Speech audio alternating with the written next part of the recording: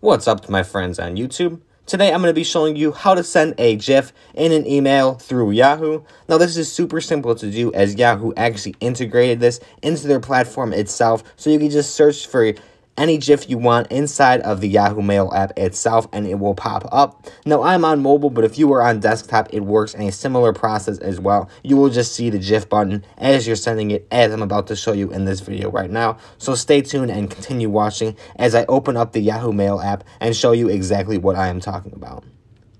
So once you're inside of the Yahoo Mail app or yahoo.com, you're just going to go ahead and compose an email to anyone like you normally would. And then you could see on the bottom there on my mobile screen, right above the text, there's going to be an icon. It is third to the left and it is in a box and it says the text GIF on there. And you could go ahead and click that button and it's going to go ahead and bring up an entire menu of GIFs as you're going to see here in just a second.